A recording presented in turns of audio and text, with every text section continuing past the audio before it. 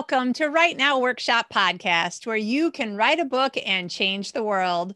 I'm your host, Kitty Bucholtz, and this is episode 221, Rom-Coms and Christmas Stories, an interview with Teri Wilson, coming to you on Thursday, November 12th, 2020. I hope wherever you are in the world, you are having a good day, that you're as healthy as can be, taking care of yourself, you're being safe, and that you're taking advantage of a little bit of extra time in your life, hopefully, to get some extra writing done. Now, the flip side is that you have even less time in your life because maybe you're homeschooling again or taking care of things that generally somebody else does for you during the day, in which case, my heart goes out to you.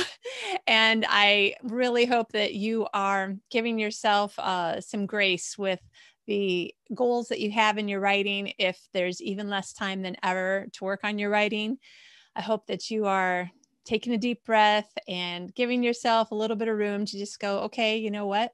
I'll just do a little bit, or I'll just do a little bit each week rather than every day or something like that. On the other hand, if you are working from home and therefore don't have that commute and you have extra time, I hope that you are taking advantage and making yourself feel just really inspired and feeling full of energy for your story or coming up with a new story if you're in between. I hope that you're taking advantage of the time because, at some point, our life will go back to whatever the old normal was, or we'll have a new normal. And you don't want to look back and say, okay, it would have been one thing if our lockdown was only for a couple months, but 8 or 9 months, and I didn't take advantage of any of that time to do some extra writing. Yeah, you don't want to feel bad like that. So figure out where you are in your life. Give yourself some grace, but also give yourself a little bit of a kick in the butt if you need it. And here's my kick in the butt for you if you need it. John and I are doing the best we can to get extra writing in every day because here in our region of Sweden, we are now in our first official lockdown-like thing.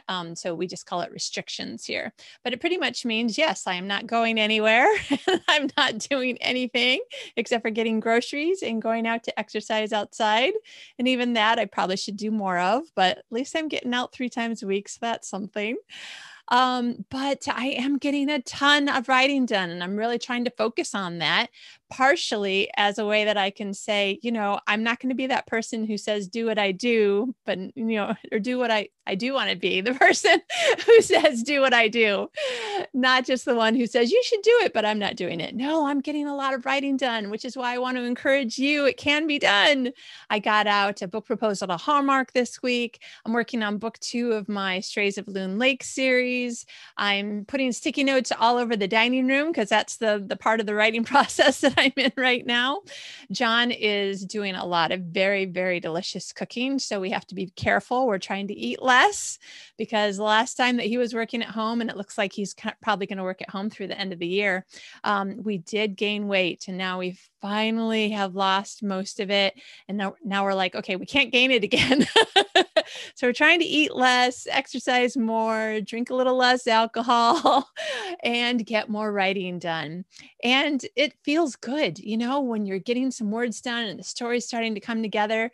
So if you're not at that stage yet, just keep writing until you get to that stage where you're like, oh, this is the place that I love, when it's all working finally, because it will get to that place. So happy writing to you. And in the meantime, if you just need a little bit of something, Teri Wilson, our guest today, is definitely the person who's going to put you in the mood for writing. She's got a great personality. She's got tons of ideas and advice and telling you her stories about things that have happened in her life and how it's worked for her and how her writing has come together.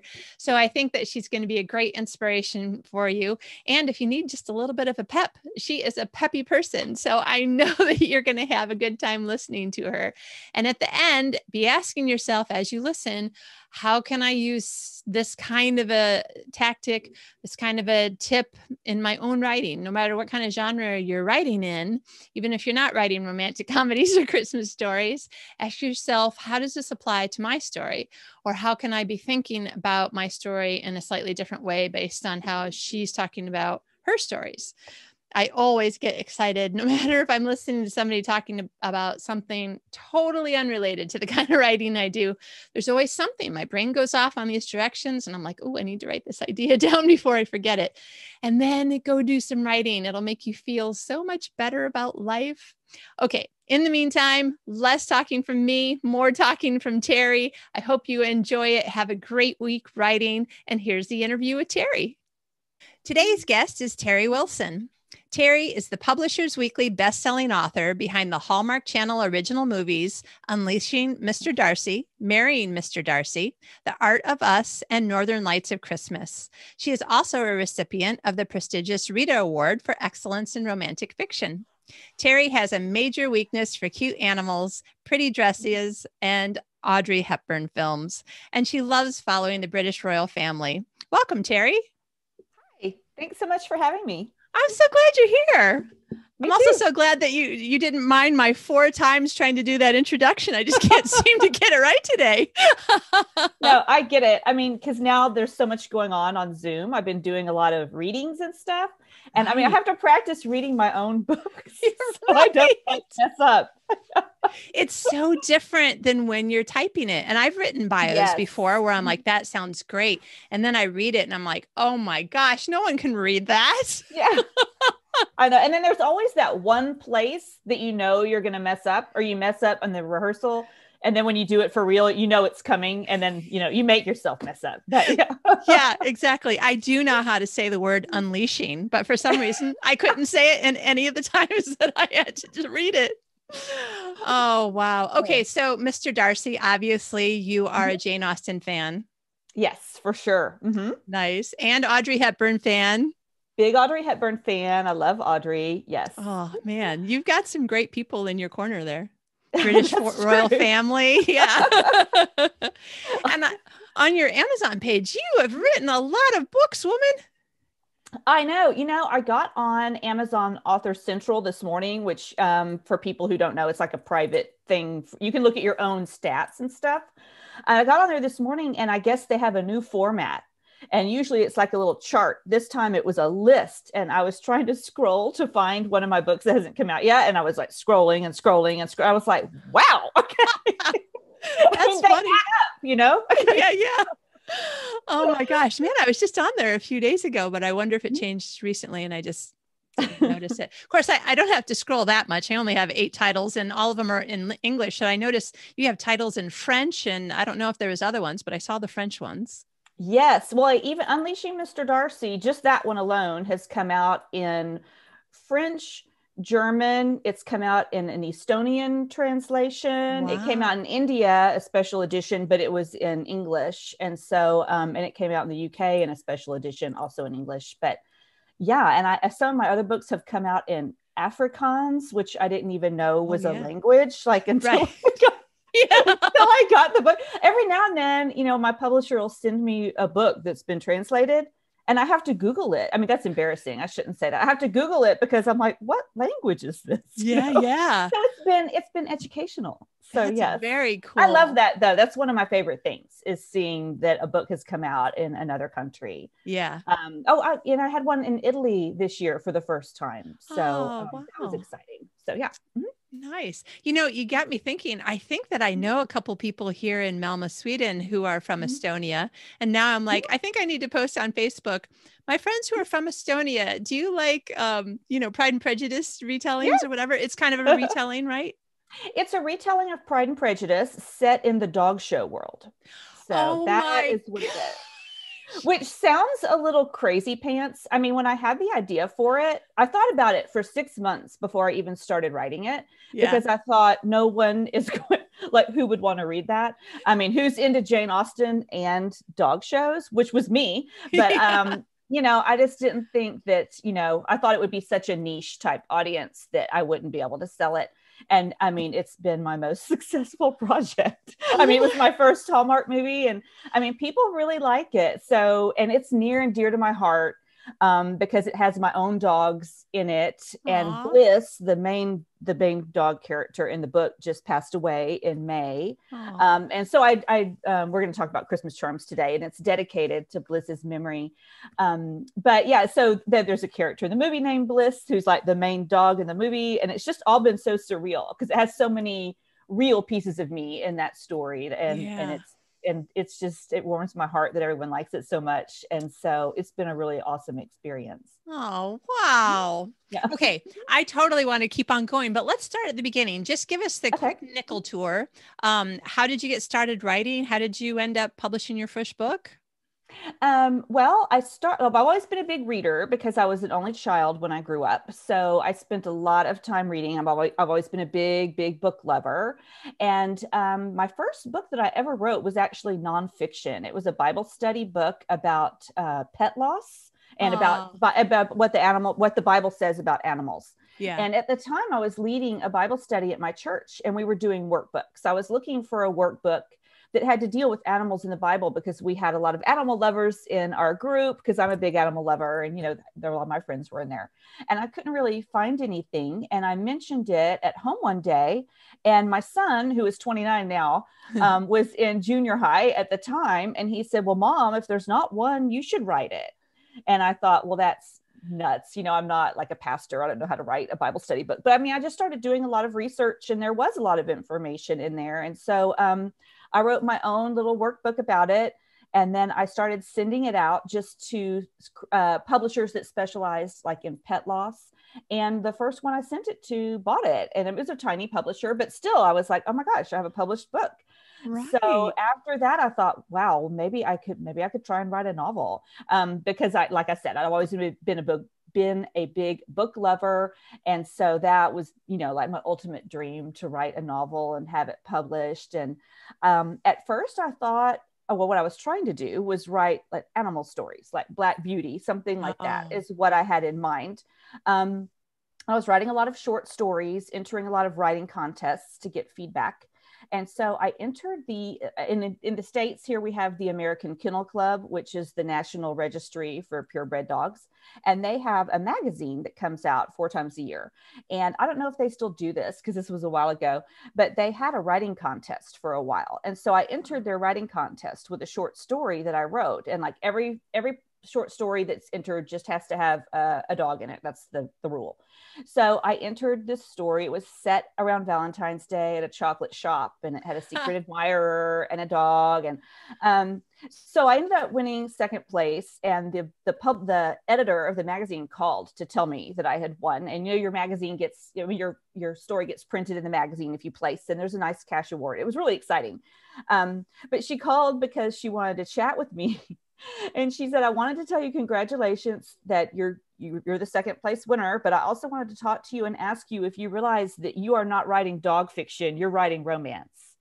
And I was like, well, I hadn't really thought of that. She said, you're writing rom-com, everyone's falling in love. The people are falling in love. The dogs are falling in love. That's what you're writing. And so, I don't even remember her name, but I wish I did, because I would get back in touch with her and tell her, thanks, for this working out. So that's kind of when I started realizing maybe she's right. That is what I'm writing. And so I started writing a romance the very next day, which never saw the light of day because it was terrible. But the one after that got published. So yeah. Oh, wow. What a fabulous story. Yeah. So that's how it got started. Oh, nice. And so just for everybody listening, if you're reading something that you think the person needs to be told, like, you're really good at this, just tell them. Oh, for sure. Yeah. I mean, even if you don't know them. Yeah. Because the voice in our head never says that. Yeah. That's so true. Yeah. Yeah. No, the voice in my head is like, well, I totally see why nobody bought that one. Right. Oh man. Okay. So then you started, I have no idea what the date is, but as far back as I could go on Amazon was 2012. Is that when your first book came out, or before that? I wrote for a small press before that, probably 2010, 2011. But my first big, publishing contract, the book came out in 2012. Yes. Nice. With Harlequin. Mm-hmm. Okay. And then how many books do you think you probably have? I know a lot of times people are sort of guessing. I'm going to guess around 35. Okay. Wow. Yeah, that's a ballpark. 35 books in 10 years. That's amazing. Um, yeah, that makes me tired when you say it like that. Yeah, sorry. Yeah. Wow. Okay. So your new book is Christmas Charms. Tell us, Yes. how did you come up with the idea? Well, just tell us all about it. Tell us about the story too. Well, this is Christmas Charms. I love the cover. I dressed to match it today. Oh, nice. If you're not watching on YouTube, if you're listening, it's just a beautiful cover. It is a pretty cover. I love it. I love that color. It's blue. So Christmas Charms is a magical Christmas rom-com that I wrote for Hallmark Publishing. It's very much like a Hallmark movie in book form. And it's basically the story of a magic charm bracelet. Our heroine at the beginning of the story, Ashley, has just a not so great experience. She's supposed to be going to Paris for Christmas with her almost fiance. But at the beginning, that falls through. And she ends up going home to her small town, Owl Lake, upstate New York, where she grew up. And she hasn't been back for the holidays in quite a while. And while she's on the train on the way home, she meets a woman next to her that wears a beautiful antique charm bracelet. And she kind of pours her heart out to the woman. And when she wakes up, the woman has left her the bracelet as a gift and says, "Merry Christmas. I hope you have the Christmas of your dreams." And she tries the bracelet on, and then she can't get it off.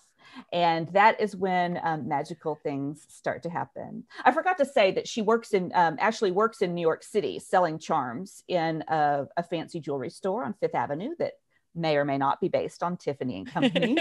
Yeah. So, the jewelry is kind of a theme, throughout the book, but the fun starts to happen when she gets this charm bracelet stuck on her arm and can't get it off. Nice. So I've been reading like mad, even when I'm like, okay, I really need to read all these ballot propositions and pros and cons, but really it's my job to read this whole book before the interview. So I'm 3/4 of the way through. Oh, yay. Yay. So, but one of the things that I wanted to mention, this is definitely the first Hallmark book that I think I've read, not all of them, but most of the Hallmark Publishing books. They've only been going for, I guess we're at year 3 now. But I think this is the first one that I've read that's first person and has that kind of chick lit sound, basically first person romantic comedy. So do you know whether or not you're the first person to be able to use first person in a Hallmark book? I'm a total Hallmark nerd. Like, I watch all the movies and I read all the books because I was a big Hallmark fan before I even started working with them. Yes. So I've read all the books, and this is the third one that's been written in first person. Oh, so okay. A Royal Christmas Wish by Lizzie Shane, which came out last year, is written in first person. It's super cute. And the year before, one of the novelizations was written in first person, Dater's Handbook. Yeah. Okay. Oh, right. That's it's the third one. Yeah. That's the one that's based on the movie that stars Meghan Markle. Right. And honestly, when this book got contracted, we hadn't talked about it, and I just assumed it was going to be written in third because most of the books are, and I had planned on writing it in third person with alternating POVs. But once I started writing it, I realized it needed to be in first because all the magic is happening to her. Yeah.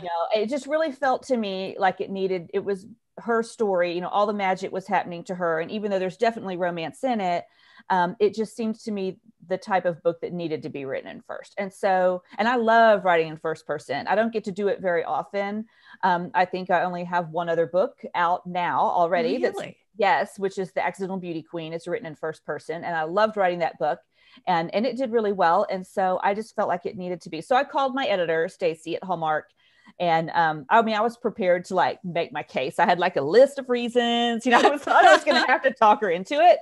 And she immediately said, "Oh no, I think you're right." So I was excited that she was on board with it. So yeah, you've done a great job. I'm a big first person fan. I like reading it. I like writing it. It's not like I like every single book written in first person, but in general, I like the feel of it. And, so obviously it was one of the things that I liked about your book. I know because we're talking to writers, one of the things that you have to ask yourself when you're choosing whether or not you're going to do first person or third person close is, what am I going to lose? What will I never be able to say in this book if I only do it from the first person? So the hero and the heroine both have to have a character arc. They both need to grow. And so like one of the questions is the hero growing enough, even though it's being told in first person from the other person's point of view? And I thought you did a great job with Aiden. Oh, thank you so much. I thought you were going to ask me what was I worried about losing, and that was the exact thing I was going to say. I was worried about losing, because that is what my editor told me when I made the case for writing it first. She said, absolutely, just make sure Aiden has a very clear character arc. And so that was something I was very conscious of the whole time that I was writing it, because we needed to see how Aiden changed and grew. And I just love him as a character. Yeah. I really do. I mean, I don't know if it will ever get made into a Hallmark movie. I'm hoping that it will. I mean, I already have like a mental list of actors who could be Aiden. So yeah, he was a really fun character to write. But yes, you're right. That is one of the things. That's if it's a romance, obviously the non-POV character, that's one of the biggest concerns. You want to make sure that they still change and grow, and we can see kind of what they're thinking, even though we're not in their head. And then the other thing that I worry about, and this is like a technical writer thing, I'm always worried that I'm going to have too many sentences that start with I, the word I. Yes. So that's another thing that I'm really conscious about when I'm writing in first. I mean, you're obviously going to have a lot, but I just make sure I don't have too many like in a row or too many paragraphs that start with sentences that start with I. So that's more of a nitpicky thing that I think about when I'm writing in first. But it's an excellent point in case anybody's listening who maybe you're trying first person for the first time. Like, it's definitely something you want to think, like, what's another way that I can say this without the sentence starting with I? Sometimes I'll start with a phrase. Me like under the moon, the Christmas tree shone like a beacon, instead of while I ... Yeah, exactly. I know, I've done that trick. Yeah. I love it. Yeah. So do you feel like first person, and maybe this book or not?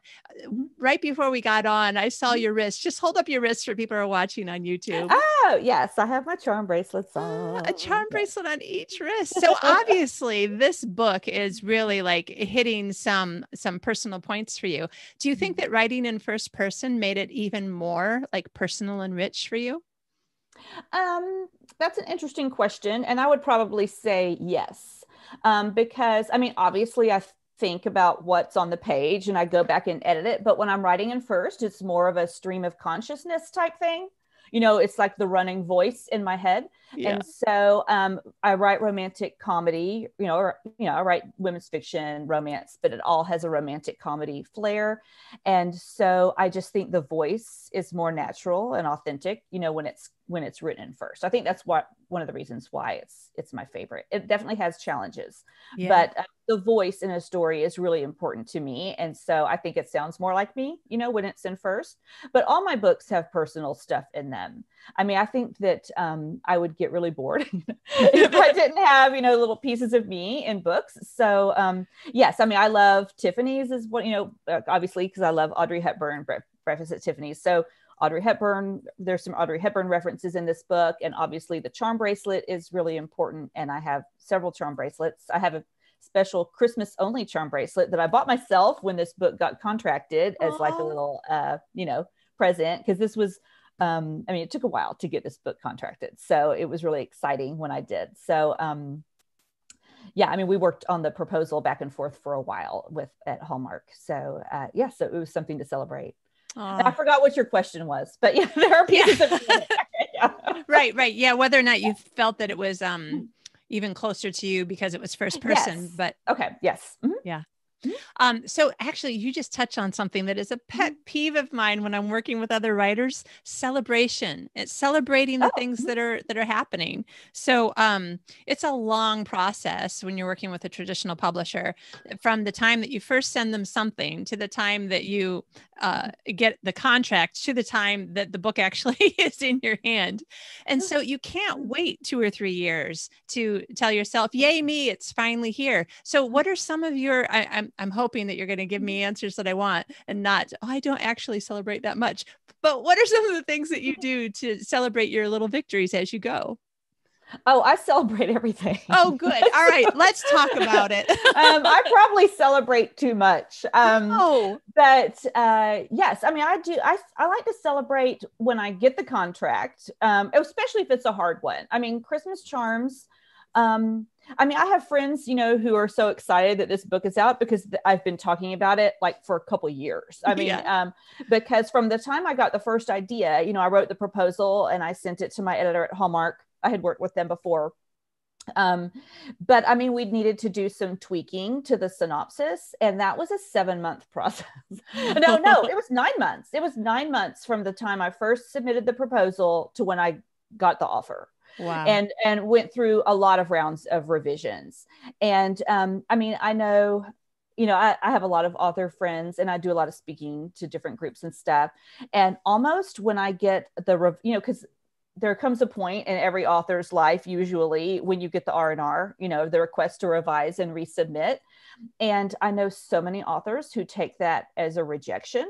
Yeah. And it's not. I mean, especially if they've given you concrete feedback, we'd like to see it again if you do this, that almost makes me want it more. I see it as a challenge. I'm like, okay, I get it. I'm gonna change it. Yeah. If they come back again, I'm like, nope, I got it. I mean, I kind of look at it more as a puzzle piece at that point to try and make it be still what I had in mind, but fit more with what they're looking for.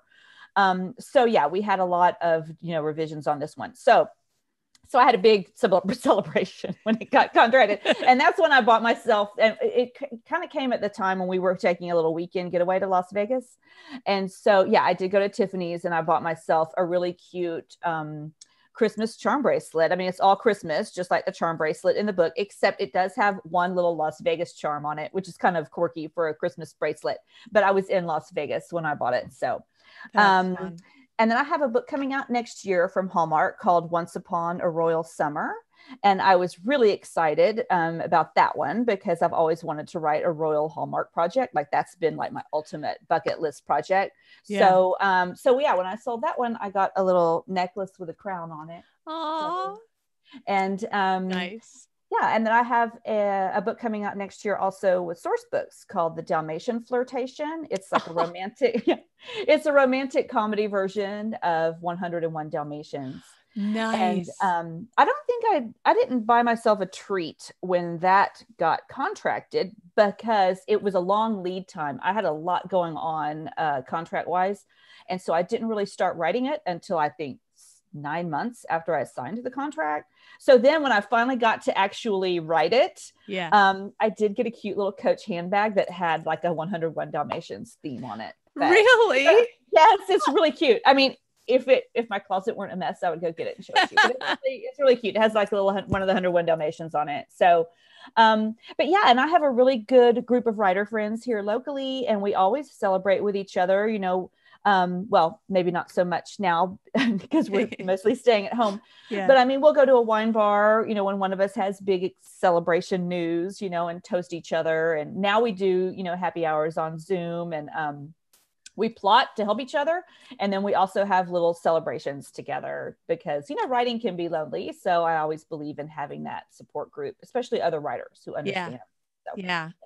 That's great stuff. Okay. So people who are listening, remember, support groups important, celebrating important. Yes, for sure. And Teri, you've chosen some great ways to celebrate. Not only will you have these items to remember, long into the future, but my celebrations for some reason tend to revolve around food. So you probably can fit into the same jeans from book to book. I used to do that, but then I needed to like scale it back. Yeah. So, maybe just a little less. Yeah. Now it's just not so good for my wallet, but, and I try and celebrate, not always like release day, because first of all, release day is always really busy. Yeah. But I try and celebrate the actual writing part because so much goes into whether or not, a book sells. I want to consider the book successful if I'm working on it and I'm loving it and I'm having a good time, not so much, tracking the actual success of, the book's journey once it's out in the world.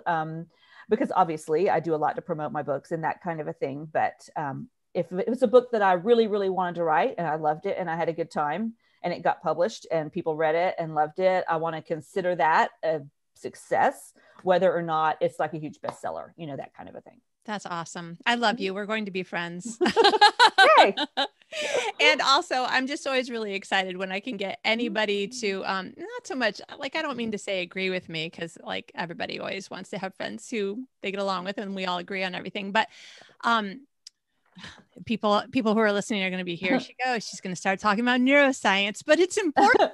It's important. Your brain responds to the things that we treat positively. And so, when we do something that is a good thing, that's part of a goal, or that we want to keep on doing this good thing, like I know that I should treat my exercise with a more positive frame of mind so that I will keep doing it instead of, I don't want to exercise. I just want to go to work and finish that scene I was on. So you and I were talking, like, what should we talk about? And honestly, romantic comedies, huge, big part of what you write. So what are some tips that you can offer to people, whether they're writing romantic comedy or just getting a little bit more romance into some other story, or a little bit more comedy into some other story? What are some things that you try to keep in mind or that you've learned over the years? Oh, well, usually for me, everything starts with the meet cute. Like the meet cute is really important in romantic comedy. And the meet cute is when the main characters meet one another, and it's supposed to be cute. That's why it's called a meet cute. So that's, one of the big foundations, in romantic comedy. And so I've talked, I give a presentation on romantic comedy that I probably should have looked at before we did this. It's all in your head. It's been a while since I gave it. But like if you're looking like at Christmas Charms, the hero and heroine, Ashley and Aiden, know each other. They were high school sweethearts. But in the very first chapter, their meet cute is it's Christmas in New York. Ashley's on her lunch break and she's thinking about, going to Paris with her almost fiance for Christmas. She's excited. And she bumps into a guy carrying a bunch of Christmas packages, leaving FAO Schwartz, and they fly everywhere. And it's him. It's Aiden, her high school sweetheart, who has always, they broke up because he hated New York and never wanted to be there. And so, that's kind of the meet cute in that one. And like we were talking about Unleashing Mr. Darcy. I remember I said that was Pride and Prejudice set in the dog show world. Yeah. So Elizabeth, the heroine, is showing her dog Bliss in a dog show. And her meet cute with Mr. Darcy is he is the judge. He's the dog show judge. And she's late to the ring and he says something really intimidating to her. And, it starts off on a really bad foot, which I think I got that because at the time I was showing my own dog Bliss and I was always so nervous and worried I would say something stupid. And the judges always seemed so mean. So that's why, and they weren't, they're just serious, Yeah. So that's what a meet cute is. And that's what I always try and keep in mind when I'm trying to write something that I want to have a rom-com flair. And the other big thing too, well, you need to have a good cast of characters, supporting characters, friends, and community are really important in a rom-com. But also I try and think of it in terms of visual writing, which is something I really didn't think about much until after Unleashing Mr. Darcy was adapted into a Hallmark film. After that, whenever someone interviewed me, they always asked me, how did having one of your books made into a movie change your writing process? And I really had to think about it because at first I was like, not really. But then when I thought about it, I was like, you know what? It really has, because now when I'm writing a scene, especially if it's an important scene, they're all important, but you know what I mean? If it's a turning point type scene, right? So I try and imagine what it would look like, not necessarily what the people look like, but what the scene would look like if it were visual. And I think that has really helped my writing a lot. And I'm not just doing that because hopefully it'll be a movie. It's not that. It's just, I want it to feel like a rom-com, and most rom-coms are movies. And so I try and think about what it would feel like. There's a scene in Christmas Charms where Ashley and Aiden are having a big argument on an icy sidewalk in front of an auto parts store. And they all of a sudden, they're arguing, but then they're really attracted to each other and for a second there, they're thinking about kissing, and then they look up and they realize that they're underneath mistletoe, and they like spring apart and they both slide on the ice and fall on their backs, and it's really cute. But that's one of those moments that I was like, I could really see it, when I was writing it. Yeah. Mm-hmm. If anybody watching is like, what is Kitty looking at? She keeps looking away. I'm looking for the quote on my other screen. Somebody gave you this great quote, and now I can't find it. But it was like Cosmopolitan said it reads like a Hallmark movie or something like that. Yes. Christmas Charms was named one of the best romance novels of 2020 by Cosmopolitan magazine.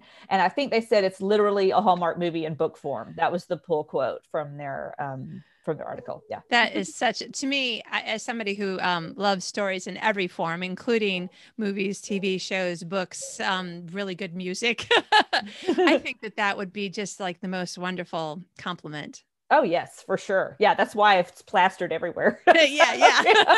I think even Hallmark is using that everywhere. So we really liked that quote. Yeah. Nice. So, and if somebody just wants to add more humor to something that's not necessarily a romantic comedy, you talked about secondary characters. How much of that, feel free to jump in at any point, but I'm also wondering, like, how much of the secondary characters do you try to make quirky or think of as having some quirky traits, and how much is just I want them all to be nice and have, like, what are you thinking when you're creating your first cast? I don't set out to give them certain quirks. I think a lot of them end up having certain quirks, like the Dalmatian book that I talked about earlier. I'm in the middle of editing that. And my heroine's 3 best friends are 3 elderly women in the local retirement community. And they are all super quirky. And she calls them, her brother calls them the Charlie's Angels, like the OG Charlie's Angels. So they're really fun side characters to write, but she teaches senior citizen yoga, which is why they're her friends. And she also, that particular character has never known her mom because she passed away when the heroine was really young. So she kind of gravitates towards older women in her life. So, there's always a reason, but because I want the book to be like, even though, that's kind of heavy, I want the book to be lighthearted and fun. So I think that's where the quirkiness ends up coming in. But usually the secondary characters are there because, first of all, I try and make the community where the book takes place, whether it's a big city or a small town. Even if it's a big city, I still want it to be more of a tiny part, like a little world in and of itself, within a big city. Like in Christmas Charms at the beginning, it starts off in New York City before she goes to Owl Lake. And her little world in New York City is obviously the jewelry store, because that's where her best friend works. That's where her boyfriend works. And they have a big, moment there at the beginning of the story. So I think that the side characters are there for, to give the setting, to make the setting come alive. And also as a support system for your characters. They need to have confidants and friends, and those people that are their confidants and their friends, their role can change throughout the book. Sometimes they're there as a sounding board. Sometimes they're there as a mirror, so you can learn more about the hero or heroine through their best friends. And sometimes they're there, to throw a little wrench in things. Yeah. It just depends upon what part of the story you're in. Perfect. I apologize to anybody who just heard my printer go off. Oh, I didn't even hear it. Oh, good. So all of the secondary characters, I really have loved them in Christmas Charms. And I love the settings and how we go from the big city, and the fact that, I've only been to New York once for like a week for the Romance Writers of America conference. But, we've seen so much of Manhattan in TV shows and movies, and it just felt like I could see it, which was wonderful. I loved it. Oh, yay. So which I'm going to get on a sidetrack. When did you go to New York for RWA? Because I've been there multiple times for RWA. Oh, yeah. And there's so many people that I talk to that I'm like, I bet we've met before. Yes. I was there whichever year was close to 2010 or 11. I can't remember. Yeah, I went to that one. That was when I very first sold my first book. Yeah, and I had like the first sale ribbon at that conference. Yeah. Nice. Well, my husband is a lawyer, and to get back to New York City at Christmas, My husband's an attorney, and there's a conference he goes to every December in New York. It's the first weekend of December. I don't think they're having it this year, but I mean, and we haven't gone every year, but almost every year. I mean, we've gone probably 7 or 8 times when he goes to that conference, and I always go with him because I want to meet, with my agent and my editors and stuff while I'm in town, but also just because New York City is so magical at Christmas. Yeah. I love New York City at Christmas. I just love New York City anyway. But especially at Christmas. And so even though the bulk of the book takes place in a small town, I was really excited to write those opening chapters because New York is so special that time of year. Yeah. Now I've only been to the Tiffany's store in Sydney, Australia, actually. And my piece of jewelry is from that Tiffany's store. But when I was reading it, like, it didn't take me very long where I'm like, I think we're like, in our imaginations, it's kind of looks like It is. I mean, I'm not sure that we would be allowed to actually use their name. And so I think anyone who has been to Tiffany's or seen Breakfast at Tiffany's or even Sweet Home Alabama, will be able to recognize it as Tiffany's. Exactly. Well, listen, we've this is a perfect segue into the other thing that you and I were thinking about talking about. It is October when we're talking. The book just came out this month. It's November when people are actually listening to this. Whichever month it is for you, it is a great time to be reading Christmas books. And I have to say, especially when you're writing a Christmas book, that's one of the other things I was going to ask you about. Like right now, I don't let my husband know, but I have Christmas music playing on Spotify so I can stay in the right frame of mind. But tell us about your experience with writing Christmas books. You've got quite a few. Yeah, I do actually. Now that you bring it up, I do. And I've been like all in on Christmas this year because Christmas Charms is my biggest release this year. But I have edited a Christmas anthology that comes out on December 1st. And I'm doing it with 10 of my friends, and we've all written Christmas rom-com novellas. And like I said, I'm the one who put the whole project together. And so I've been reading and editing all 11 stories. Right. So I wrote my novella, and then I read all of their novellas, and we've been promoting it. And I also have a Harlequin book coming out in December for Christmas. Oh my goodness. Like a lot of Christmas projects. Yeah. I don't know. I mean, everyone loves writing Christmas stories, I think, or all the romance authors that I know, just because, it's the time of year where people really think about what's important, and you can also with what I like best about Christmas Charms is it's the first book that I've written that has like a little bit of magic to it. Yeah. Which I've always wanted to write a story with that. In fact, I did write a book that had a little bit of magic in it a few years ago, and that book did come out, but they made me remove all the magic parts. So it wasn't a Christmas story though. I think that just kind of fits, with Christmas. Yeah. But it's a time of year where, people are thinking about the important things and slowing down and appreciating the people in their lives and everyone, thinking about falling in love at Christmas. I mean, it's just so magical. So it's really fun. Yeah.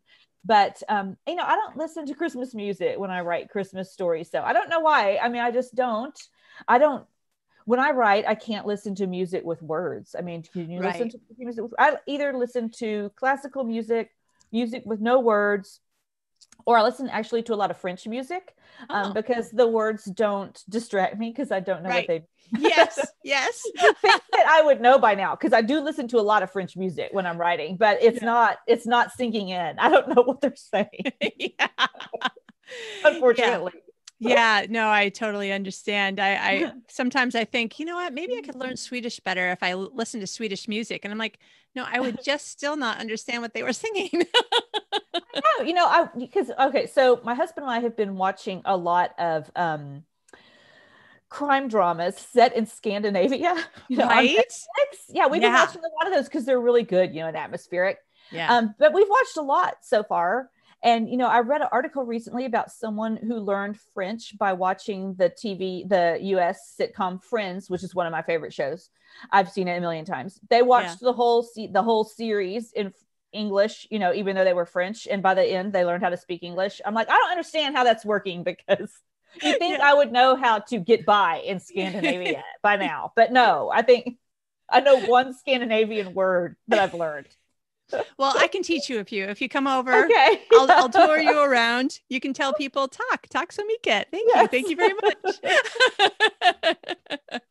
The one nice thing is the way that my mother told me not to say hello in a formal public way, like with adults around. She's like, don't say hey, you're supposed to say hello or good morning. So hey was one of those words that I was only allowed to say if my mom wasn't allowed, and, like with my friends and whatever. But here, that's actually the word for hello is hey. And I'm like, oh my gosh, it probably was a real word that came to America. And then somehow it lost the fact that people knew it was a real hello. They say okay a lot in the Scandinavian shows. We know they say okay, like a lot of times. Yeah. Like, okay, we would know that word. Right. Okay. So, see, and I say okay all the time. All right. So when you're writing the Christmas stories, a lot of times it's nowhere near the time that you're thinking about baking and putting up a Christmas tree. So Correct. Is there anything that you're doing to kind of like keep your mind in that magical, snowy, hot, chocolatey kind of mood? And you don't live where it snows, right? Oh my gosh, no, I live in San Antonio, Texas. It did snow during the Christmas holidays 2 years ago. Wow. And it was crazy. It wasn't during the Christmas holidays. It was during December. It might've been 3 years ago. I had gone to London with one of my writer friends for like a little girls trip. We were there for like 5 days and we came home. And my son lives in Korea. He teaches English there, but he was home for like 2 months during this time. And I was texting him, while I was on the plane, and he was like, it's snowing. I was like, what are you even talking about? And then I remember we landed and the plane landed because I was on the way back from London. And when it was nighttime. And when I lifted up the little window thing, there was snow all over the ground. I could not believe it. I mean, it was crazy. So no, it very rarely snows here. And by the way, that snow was gone by the next day, but it was magical while it lasted. That's right. Here's a story. Yes. Yeah. Cameron took pictures of the house and sent it to me, which was great because literally by the time I got to the airport to the house from the airport, which is only 15 minutes away, it was already gone. But he had captured it for me on film. So no, it does not snow here. I don't know. I just, everyone has that idealized version of Christmas in their mind. Yeah. And that's what I like to keep in mind when I write the Christmas books, because even if you have, and that's why I think Christmas movies and Christmas books are so popular during the holidays, because, at that time of year, we're all kind of, children at heart still, or we still have that idealized Christmas that we always wanted when we were a kid. And whether or not we actually had it and want to get that same feeling, or whether we never did have it, but we still have that same childhood Christmas dream, which actually, now that I'm saying that, is kind of like Ashley in the book. That's the theme of the book, is her getting back in touch with her Christmas childhood dream, which I didn't even plan that. It just popped into my head. But it was awesome. I think that's why people enjoy these stories so much. And that is what I try and keep in mind when I'm writing. And I think that snowy locations obviously are super popular for Christmas stories because, that's kind of part of that childhood dream. Even if you grew up in San Antonio, where I am, you always had that dream that you would wake up and it would be snowing, on Christmas, and you could build a snowman or whatever. Yeah. But yes, I don't know if I've ever gotten to write a Christmas story actually during Christmas. It's usually during summer where it's really not Christmas at all. Yeah. But, one thing I always try and keep in mind when I'm writing a Christmas story is, because, there's so many traditional things that go well with Christmas. And of course you want those in your story because those are the ones that really set the mood, like hot chocolate and the Christmas tree lighting and, decorating the tree, all those kind of things. But it's always important to me to try and come up with something new and different. Like I want to come up with something in a story, in a Christmas, Christmas story, for example. I want something to be in there that I have not seen before, or at least that's my challenge, just because I want to set it aside, set it apart kind of. Yeah. And in Christmas charms, of course, we have the magic charm bracelet, and there's a dog named Fruitcake who's super cute. But the main Christmas activity that I put in here that I don't know if I've seen in another Christmas movie or book was they go to a Santa skate. where they're ice skating around the pond, but it's a Santa skate because everyone who participates is dressed in a Santa suit. And that was one of the moments that I could really see, like in my head, because everyone, it's fun to imagine, 100 different Santas, skating in a circle around the outdoor pond. So that was the moment I picked in Christmas charms for something a little bit new and different.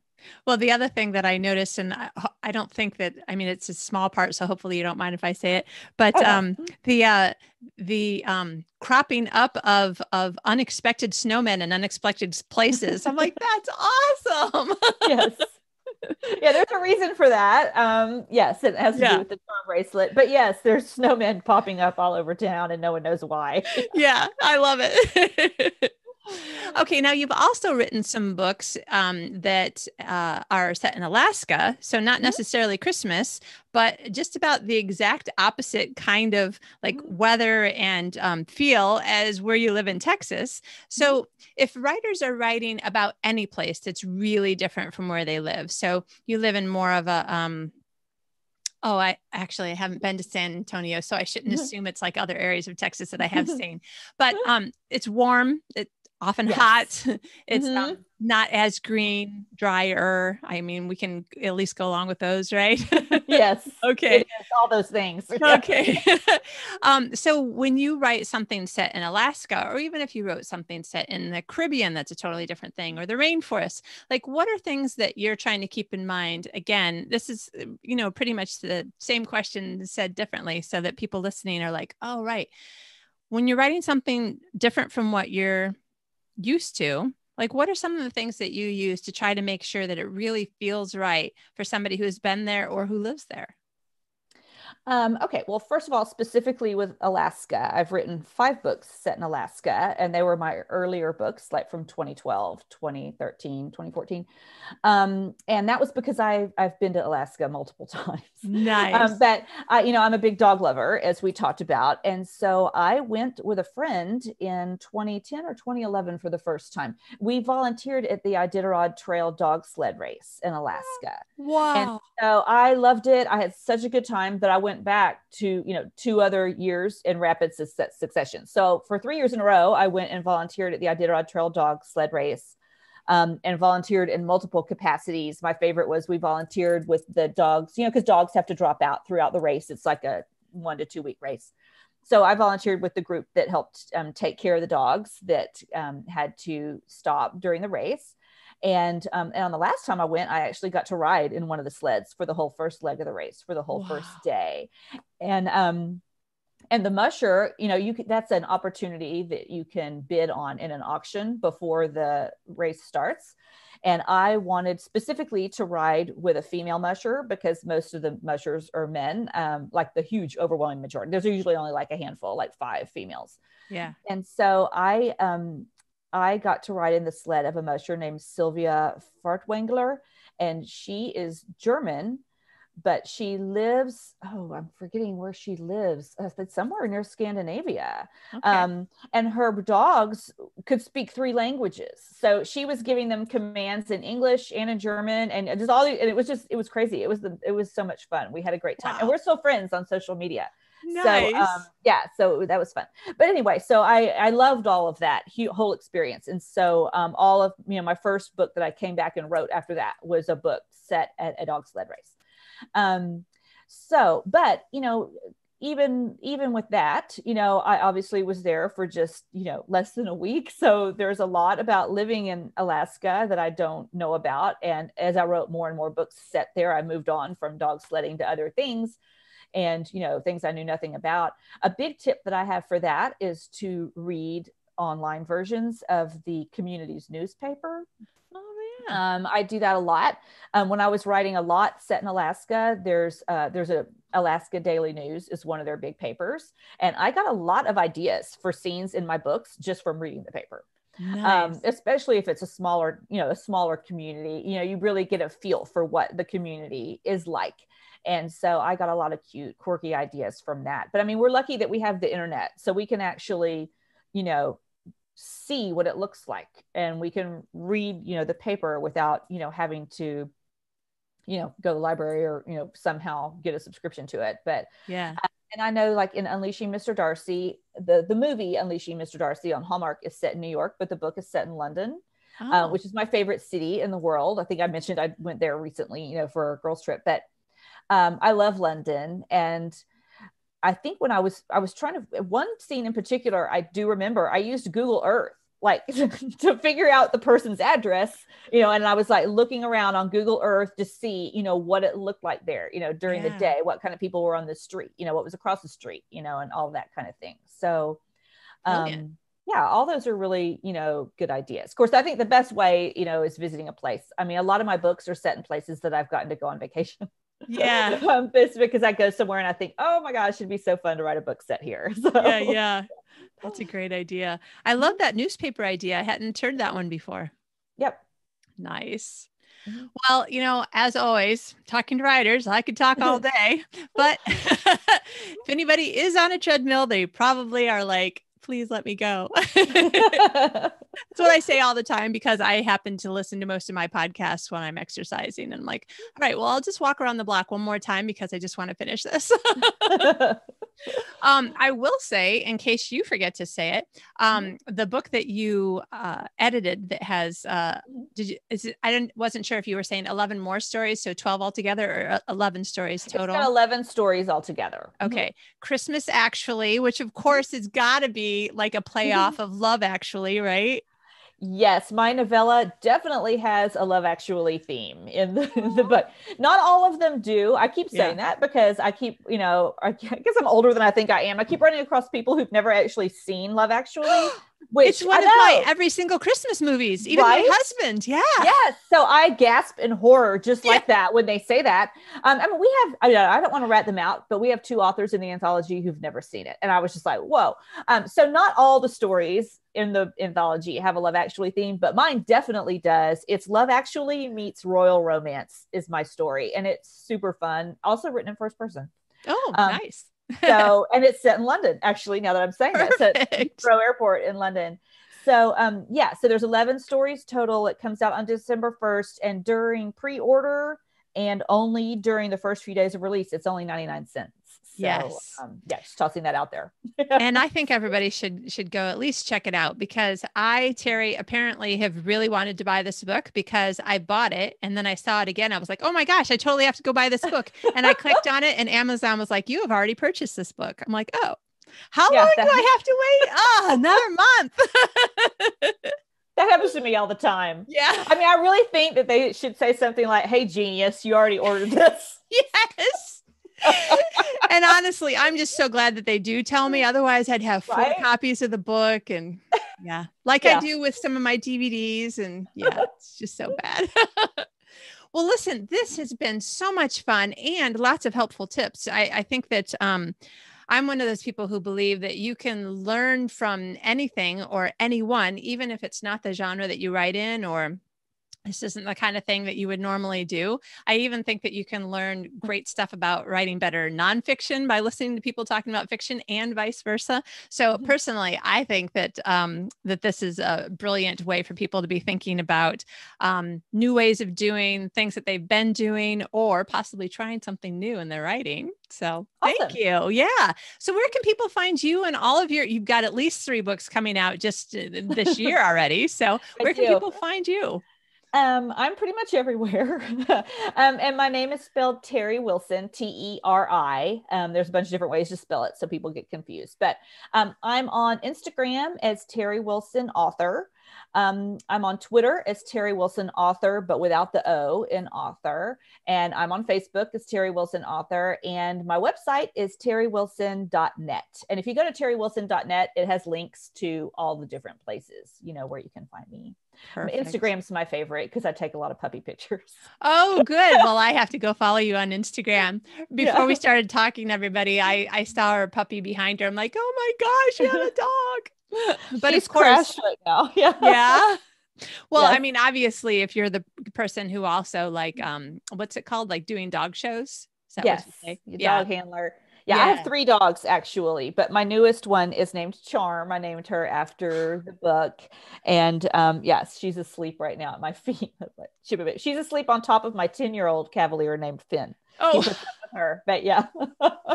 awesome. Okay. Yeah, that's another thing. I was going to ask you some questions, but we were running out of time about, putting pets in books, but next time we'll talk about that. Thank you so much for taking the time out of your busy schedule or all the writing and marketing that you've got to be doing right now. We really appreciate your time. Sure. Well, thank you for having me. It's been really fun.